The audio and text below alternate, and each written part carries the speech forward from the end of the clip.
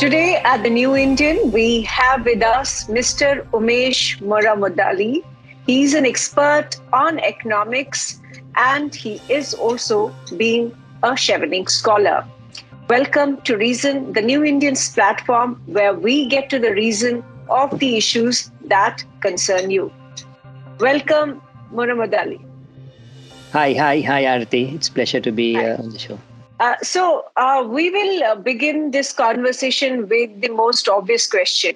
What is the status of Sri Lanka economically today? We know that Sri Lanka has gone through a very turbulent crisis. It has, failed on its economic front completely. There is a complete collapse and chaos. We see it on the streets. Tell us, what is the current status? So currently Sri Lanka is in the process of seeking a loan from the IMF. If you go to the origin of the crisis, that is largely because Sri Lanka's poor economic management. That's two fronts. One, there's a huge budget deficit. Government spent more than it could and didn't raise enough revenue. And then the most burning issue at hand is that the country doesn't have foreign currency either to import essentials or to repay the foreign loans. So that is why we defaulted foreign loans on April, so that we are no longer paying foreign loans. But even then, we are really struggling to manage our imports because we literally don't have foreign currencies in the country. So we are barely managing, the fuel ship by ship basis. Can you explain it for our viewers? That how did Sri Lanka arrive at the stage where it had no foreign currency reserves? A lot of people say that it's because of the China's debt trap. Is that correct? Would you say that it is because of Sri Lanka-Chinese trade relationship or economic relationship that has produced this catastrophe? That is an entirely incorrect interpretation of the issue, because China is only one creditor for Sri Lanka. So let me go back how we end up in this crisis. So China is only part of the problem. That is really not the issue at hand in Sri Lanka. So Sri Lanka traditionally has had a problem of having more imports than exports. So that really means that your country doesn't have enough foreign currency in general. So every year you have to borrow. So we used to borrow from international capital markets, what we call international sovereign bonds, and which are really depending on your credit ratings. So what happened in 2019 when Gotabaya Rajapaksa came into power, he gave series of tax cuts, which resulted in a significant credit rating downgrade. On the other hand, we also see the COVID. So because of the COVID, Sri Lanka's tourism revenue had a substantial impact. So that means that the foreign currency inflows to the country reduced substantially by about 3 to 4 billion US dollars. That I know that may sound a very small amount to India, but that is around 25% of Sri Lanka's foreign currency earning on annual basis. So by 2020, mid of 2020, Sri Lanka has the problem of, so we don't have enough foreign currency reserves, but at the same time, Sri Lanka can't go and borrow from international capital markets also, because our credit ratings have significantly dropped. Because the international banks will not give you money if you really don't have a good credit rating. So at that point, the option for the government was, acknowledge that we can't keep repaying the loans. We will restructure the debt at this point so that we have enough foreign currency reserves to finance our essential imports. Right? But they went the other way. They decided, no, we keep going to repay the loans and use all the existing foreign currency reserves for about 2 years to repay the loans consistently. By 2020 March, because all the reserves you mostly have used to repay the foreign loans, that is largely the loans obtained from the international capital markets, then that resulted in Sri Lanka really running out of foreign currency reserves.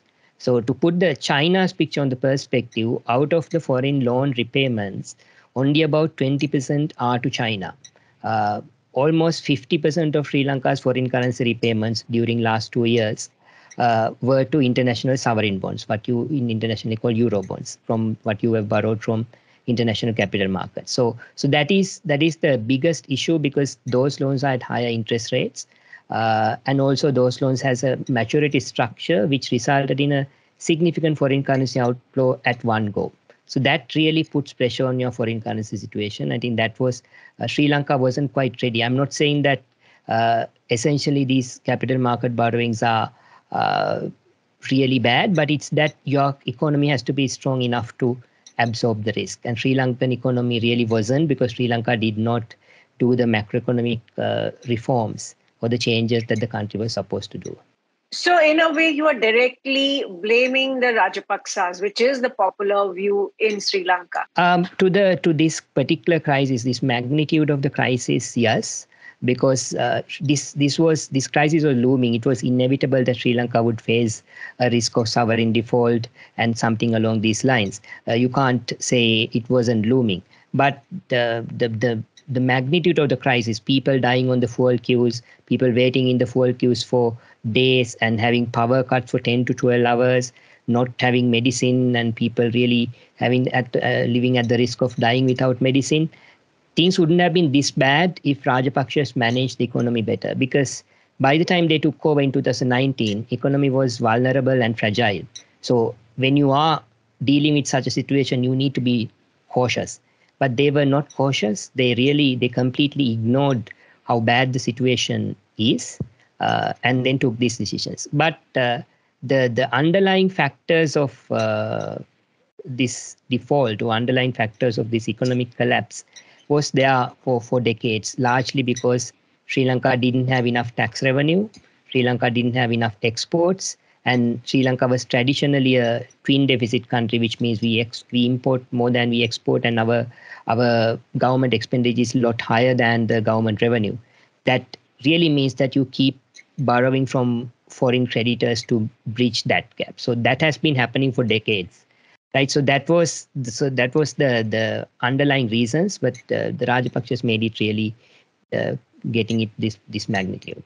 There is a piece in New York Times which's been written by Indrajit Samarajiva, and I want to quote from this piece because I think it brings in a perspective which is not quite widespread. It says that basically Sri Lanka collapsed first, but it won't be the last. And he attributes it to the Western debt-fueled colonization.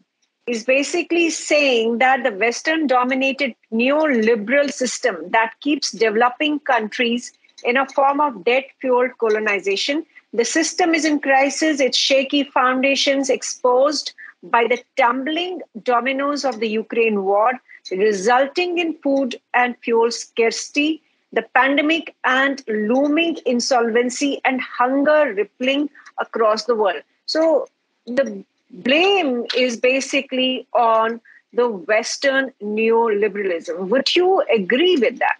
I'm not really totally agreeing with Indy on many opinions, but there's some part of it is true in the sense that Sri Lanka and many other countries over-relied on global financiers, in the sense that the global banks, in the form of issuing Eurobonds or any other the capital flows.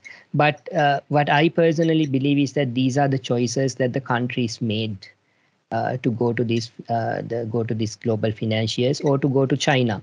This is one problem I find with those who accuse China or those who accuse other institutions, because the decisions at the end of the day are made in Sri Lanka by Sri Lankan parliament, Sri Lankan leaders. And they were not really responsible. They were not really, taking responsibility for what they were making decisions for. Because, for example, China didn't really force Sri Lanka to take loans. Sri Lanka decided to use China to, their political purposes or to fuel the economic growth. So I think a country, not only Sri Lanka, but many developing nations need to be cautious in their public finance management, where they can borrow, and make sure that your economy is strong enough to borrow and not to go over-reliant or overboard with these borrowings. I know there's this narrative which sometimes is quite catchy to put the blame on neoliberalism or the West. But I personally think that we could blame the West today, but what are we going to do if we face this crisis next, again in another 10 or 20 years? Because if you don't fix your public finance issues, if you don't have transparency in public finance management, or if your parliament is not really answerable and they are not really doing what it needs to do, then we're going to be facing this issue again in another decade or two. Then we could go the full cycle again, blaming the West, blaming the China or someone else, rather than us taking the responsibility. What could Rajapaksas have done differently, or what could have Sri Lanka done differently in the last, say, 30, 40 years, when they started, borrowing from the West, then they started borrowing from China, and then at the same time were cutting down their own taxes. So what could Rajapaksas or what could Sri Lanka have done differently? Right. I mean, to start with, I keep going back to the issue of tax revenue because that is, I personally believe, as a fundamental cause of this crisis. If I may give like a figure, in 1990, Sri Lanka's tax collection was 20% of its GDP. This came down to around 10% in 2015. Now it's at 7.7%. And more, and if you go back and look, like, who are the people who are not paying taxes, it's actually the rich.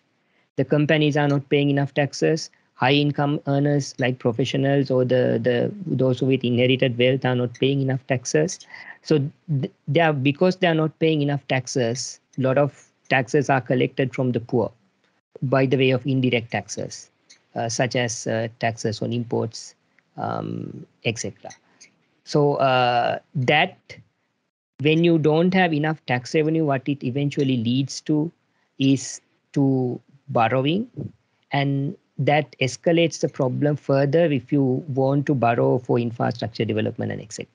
So what they would have done differently is actually had a better tax policy and tax administration since from back then. If you actually take a look at countries who graduated from lower income level to high income levels, you will see that those countries have good mechanism to collect taxes, and they have collect enough taxes and put enough direct taxes, particularly taxes on income is higher. So that is one thing I would think that they should have done differently. Secondly, that the exports, Sri Lanka really didn't focus on improving exports or diversifying countries' exports over last 2 to 3 decades, and that, if you go and see, that is a fundamental problem, because all these difficulties pertaining to repaying foreign loans boils down to the fact that Sri Lanka doesn't have enough exports. So what you could have done differently to increase exports, focus on those sectors. What you see is the foreign direct investments even coming to Sri Lanka, or the sectors that drove Sri Lanka's growth were non-tradable sectors like construction, wholesale and retail, insurance or banking. There's been a significant expansion of the banking, finance and insurance sector in the country as well. So those sectors doesn't really, also the real estate sector, those sectors doesn't really add much value to an export economy. And if you don't develop an export economy based on production, which you can export to the other countries, may that be India, China, or whatever, then you're prone to fail. So I think if they had focused a lot more, instead of rent seeking, there's been massive amount of rent seeking businesses in Sri Lanka. So that's how the money has been made. So you see they make money through rent seeking without much productive activity. And then even from the money that you raise, from that also you don't pay tax. And then what you do is, using that money you import. There was a time when we used to read reports on how Sri Lanka's textile manufacturing industry was doing very well. The West was actually being stitched in Sri Lanka. Big brands, lingerie brands were actually manufacturing their products in Sri Lanka.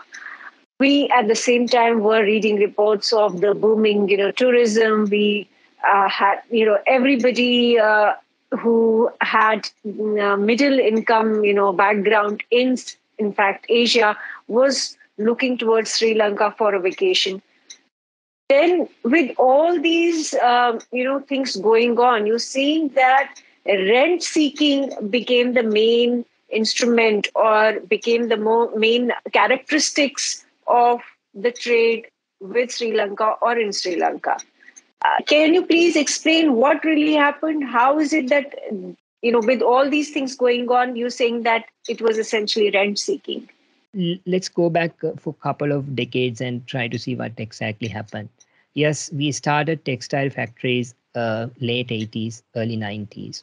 These were either foreign direct investment or investment in the specialized free trade zone areas, right? So this was good as a start at that point.